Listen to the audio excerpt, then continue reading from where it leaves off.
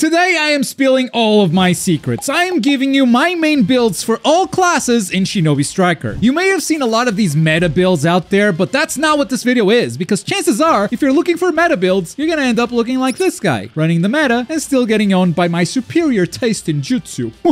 It's been over 5 years since this game came out, and during this time I've been slowly perfecting a build for each class. And now that Season 7 has begun, I want to look back and see how much has really changed during the year 2023. So let's start with the attack types. One of the new jutsu from Obito actually made it to my build. I thought it would be the beam, but turns out Cross Lantern actually works perfectly with reverse scale, and I just love landing this combo. It goes like this: reverse scale, disabling their substitutions, Cross Lantern actually combos from this, and you can follow up with melee attacks and finish with a reverse scale follow-up. Look at that damage! For my weapon, I got lucky with the gacha pulls for this samurai sword. Don't worry though, that's where my luck ended. This is what happened when I tried to pull for the range type pistols. Yeah, so for this build, you're gonna need 4 different DLC. Not every build is gonna be as expensive as this though. Some classes just got better DLC than others, and attack types sure have been blessed. We're up against the full stack, and we have no healers. I do love myself a challenge. This might be too much though. All right, moving towards the first scroll spawn. I wish they had changed the scroll spawns, just like the new maps, just to be random, you know? Get the scroll. Boom, get away, yes! Focus down that healer, where is he? Oh, I see him. Shoulder charge! Lantern! Zwonk! Yes, yes, stay on him, stay on him! Do not let go! Don't give him time to heal, baby! 1 down, and the rest shall follow! Woohoo! Shoulder! Oh, too far. Yeah, whoa. Definitely too far. Misjudged his distance on that one, and he's gone. Well, now he's definitely too far. Oh, I see. Truth Seeker is gonna try to guarantee that. He might get it. Oh, no, we got it too! Yes, let's go! Oh!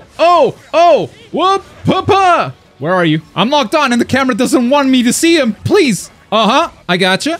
Oh, attacks, please. No. Okay. He's using the Kaguya stuff. I know it doesn't look like it, but he's definitely using the Kaguya stuff. Boom. Absolutely not. I still get this jutsu. Boom. Oh. Wow. Healer down again, baby. Let's keep steamrolling. Uh-huh. Where are you going? Are you just gonna lag your way out of here? Absolutely not. Yeah. That was the laggiest kill I've ever gotten. Now let's jump on Yuji. Cross Lantern. Mistimed, but the shoulder charge is good. And the slice is good too. Restand him. Oh, close. That's bad. They got Izanami or the other one. I mix the names sometimes. It's big damage. Oh, down goes the healer. We gotta heal up. Yes, Baryon mode is here, baby. Whoa, get the guy. Big melee combos into the victory! Flawless, dude! And we got the top kills alongside this range type. Insane! Part of what makes these the best builds for me is that they're not only strong, they're also fun to play. The attack type build is the perfect example. For weapon, if you're going meta, you should be running the claws. But if I can't play with this sick samurai sword, then what's the point? Play what makes the game fun for you, and this is what makes me enjoy the game the most. And my range type actually only changed recently. I used to run Sasuke's Rin swap until only a couple of months ago, but the addition of Flying Raijin Slicer has made me become a stealth ninja. It makes me play the game differently, and that is what this is all about. This is before Season 7 happened. Oh my god, Borushki has some really cool builds, but this DLC is actually the only thing you need to buy here. I mean, I've got Kaguya's substitution and Shisui's weapon, but you could run something else if you want to, like the pistols that won't drop no matter how many times I pull for. This is the smallest map in the entire game. Being stealthy here is not gonna be easy, but we're gonna try. Let's target this guy. Boom. All right, he's blind. Wah! Beautiful! The red flash means increased damage, baby. That's our goal. Increased damage every single time. All right, and we disappear. And we reappear. Hello, boom! Red flash! Oh! Down goes the attack type. Stealth ninja, back into the shadows. Get on his ass. He's outnumbered. Yes, sir, he's not escaping this. Oh! I see an attack type. He's in trouble. Oh, I might not reach. Yep, that does not reach. But he's attacking the other attack type. He's distracted. He doesn't see me. Whoa! No, he interrupted it. That's so unfair. I hate when that happens. Well, boom. Oh, I don't even need the Flying Raijin Slicer for this one. Oh, I need it for this one. Oh! Stealth kills, baby! There they are. Got him? Oh, no, he subbed out. That was bad. But it doesn't matter because we have the gods of ink. Bonk. Yes. Bonk. Bonk. Oh, that's close. That's close. Bird. Yes. Oh, we are also close to dying. You stay away. Stay away. Stay away, please. Stay away, please. Stay away, please. No. Stay away, please. I asked, please. Oh, God. Wait, is this the first death on our team? Am I the stain on an otherwise perfect game? No, I must get the winning kill to redeem myself. Not even that. Defense builds have actually been quite stale in my opinion. It's not like defense types haven't gotten good DLC, it's just that every new build feels very situational depending on the game mode and the map. So my go-to build has been the same for a very long time, and I know I'm just one Susanoo armor away from making a very meta build, but hey, it's the small things. We find ourselves right here again. Last time it was good luck. Let's see how it goes this time. Hello. What? All right. No, I see what you're doing. You decided to hard focus me. Recognize the name, did you? I mean, why else would you go for the defense type first, right? Come on! And you're dead. Oh, get over here! Oh, subbed out. Nicely done. Oh, no! Oh, our attack type is going to fall unless our heal type gets there. Please. Bomb. Oh, get over here. Oh, no. That combo doesn't really work. I gotta stop because this man will not leave me alone. All right, now we're taking this damage. Yep, we gotta take the damage from this up. Get away from me. Okay. Boom, you're dead. Sorry, it's just a fact. A Zan strike and you're dead. That's how it works. All right, how about lasers? Pooh! Oh boy, he's got the beam. He's got the beam. He sure has the beam. Frenzy, sorry to do this. Too far? Oh, too far. No, I pulled the trigger. I shouldn't. Damn, I wasted the ult. Get in there. Hit him with a stick. Finish him. Get over here. Did I get him? No, I didn't. Oh God, no, planetary. He got all of us. He actually brought it back. Frankie, what a play. Get your act together. Protect the healer. No. Boom. Bazan strike for you. Get the camera, please. The healer ran away. I protected the healer and he ran away. Wait, no. Come back. Healer, come back. Oh, no. This man is joking.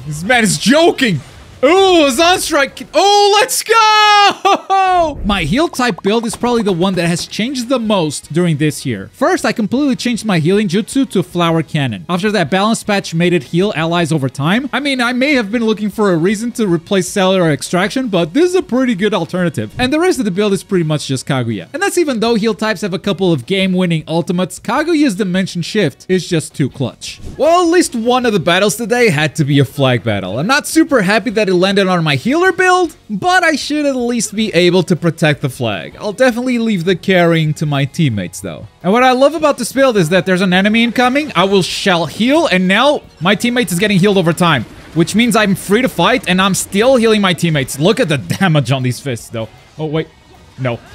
Get away, dude. What do you think you're doing? Run away! And healing tag whenever they need to. Okay, now this is gonna hurt. I'll tank it, don't worry. No! Get back up there. All right, we're okay. We're cool. We're subbing out. We got to do this. And the heal goes off. All right, he really wanted to get that flag without even fighting. We got some kills, which means their flag is easier to capture. They killed absolutely no one. Try not to die to the pit, guys. Oh, God. What did I just say? No, sir. Oh, he's almost down. He's so close. No, sir. What? No, get him. Frying pan kill! Let's go! This is why we run this weapon. It's just for the funny noise. That's it. Stop. He keeps trying to sit on the flag and block. Doesn't work against heal types, buddy. Oh, he's got pistols? You don't deserve those pistols! I'm over chasing. I am definitely over chasing. Hi. Stop. Can't we just cap a flag? Yeah, our attack type is trying. All right, 1 heal. 2 heals. That's fine, we sub. Hello. Bonk. I did not want to capture the flag. I did not want this capture at all. Dude, I don't want to run with a flag. What the hell? Oh, boy. Whoa. Okay, no, that's good.